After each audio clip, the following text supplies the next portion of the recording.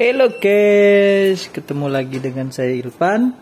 Nah, hari ini kita eksperimen nih guys. Kita punya server. Wah, ini server Supermicro ya yang baru datang. Nah, kebetulan saya udah bersih-bersih ya. Bersihin servernya dari debu-debu. Nah, saya nemu kejanggalan ya. Ini ada bekas bercak hitam. Oh, ini ya.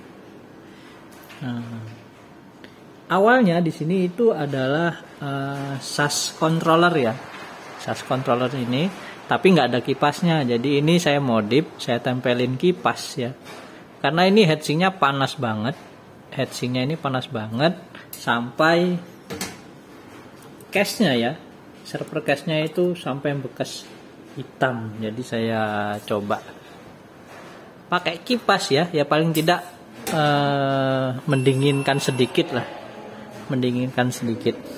Nah, masalahnya itu kipas ini kan pakai 12 volt ya. Nah, di motherboardnya itu udah nggak ada konektor kipas lagi ya. Jadi saya mau modif kabel ini ya, kabel dari power supply. Kebetulan ada yang nggak kepake ya. Nanti saya akan ambil catu daya dari sini, kuning hitam, yaitu 12 volt ya.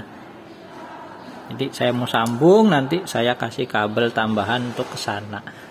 Oke, langsung aja nanti saya sambung dulu ya. Oke, ini udah disambung ya, dan udah dikasih heatsink. Jadi biar aman, nggak bentrok kemana-mana ya kelistrikannya.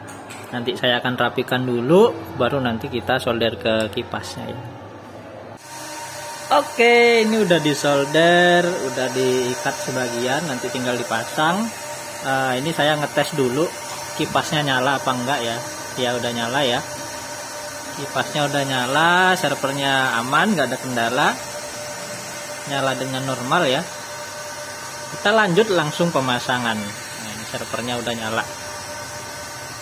Oke, kita pasang dulu. Oke guys, ini udah beres ya.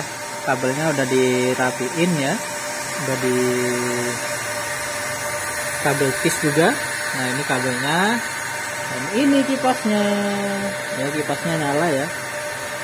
Ya, paling tidak bisa mendinginkan ini ya, heatsink di sini. Bisa mendinginkan ini. Nah, ini servernya udah booting normal ya, kipasnya udah tenang, nggak sekencang tadi, artinya servernya udah normal ya.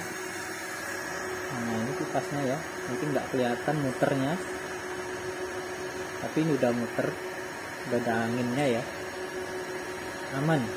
Jadi PCI controller ini paling tidak lebih dingin daripada standarnya.